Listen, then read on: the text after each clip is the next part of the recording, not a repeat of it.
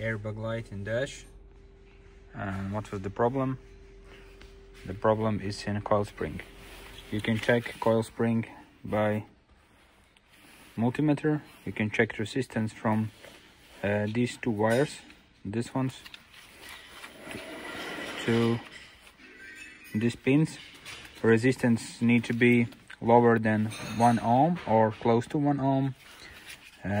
We have resistance 60 ohms in one wire, and that means it's too high, and you need switch part to new one or used one. And this is the why airbag light coming into instrument cluster.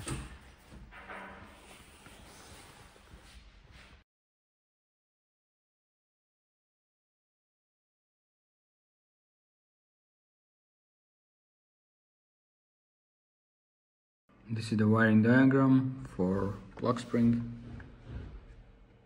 This is the clock spring, and you can see which pin it's for clock spring. You can test this part, or if you want to test all wires, you can test it from ECU to airbag. But remember, never test resistance to airbag. Always remove airbag before test resistance. Always remember that.